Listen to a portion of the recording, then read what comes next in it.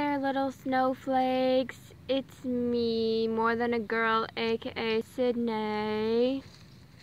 And I do believe that while I was doing the little otherkin tag that I posted a bit ago, there was a question about my explanation for therianthropy, or if I had an explanation.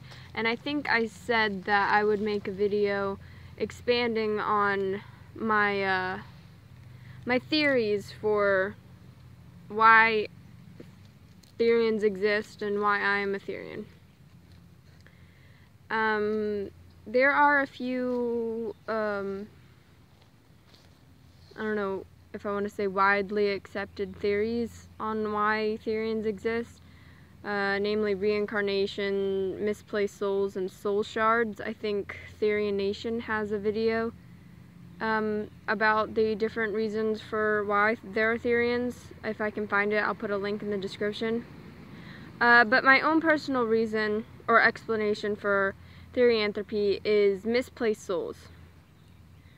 I do believe in reincarnation, but I think that just because you were an animal in a past life doesn't automatically make you a Therian. To be a Therian, you need to be a human person who identifies as an animal, and otherkin are the same, only instead of animals known to exist on Earth, they are animals that either aren't known to exist on Earth or definitely do not exist on Earth. You know, like, the oceans are very large. I think there might be mermaids somewhere. And you know, in space there might be aliens. There probably are aliens. But still, aliens are considered otherkin because obviously they aren't on Earth, even if they are in our universe. Anyway, it is starting to rain, so I should probably hurry this up. My own personal explanation for why I am a Therian is that my soul, and perhaps I will do a later video debating the existence of souls, because that's craziness. My soul, my essence, my spirit, my whatever you want to call it, the stuff that makes me me, was put into a human body, and it was not supposed to be put into a human body. It was supposed to be put into a wolf body, maybe. Or perhaps it was supposed to be put in the body of a person who lives in a different dimension, who can be human half the time and can be a wolf half the time, like a wolf shapeshifter or a wolf blood, if you want to call it that, because Wolf Blood is an awesome show and everyone should go watch it. I was not supposed to be in a human body. I mean, there's nothing wrong with this body. It's okay, I guess. I mean, it's a body. It serves its purpose. I wish it was stronger. I wish it were faster. I wish it looked a little bit different. But, you know, as far as bodies go, it's not the worst. But it's not mine. And this feeling of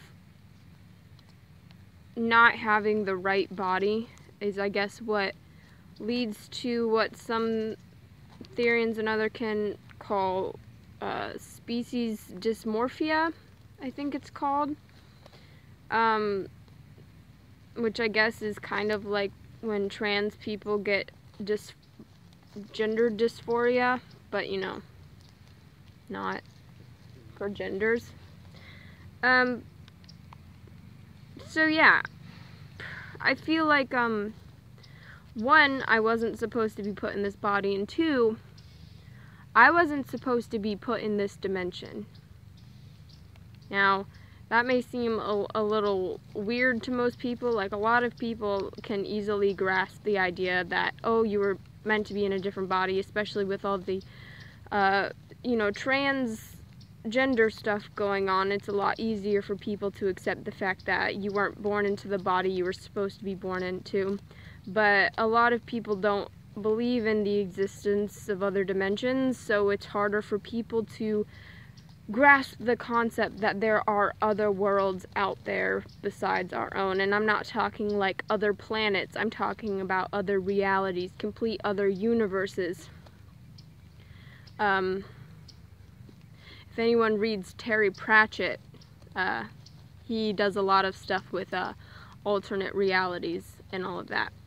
And I was supposed to be born into a reality where there are mythical creatures, and that is my explanation for being otherkin, is that magical, mythical, supernatural creatures exist, just not here.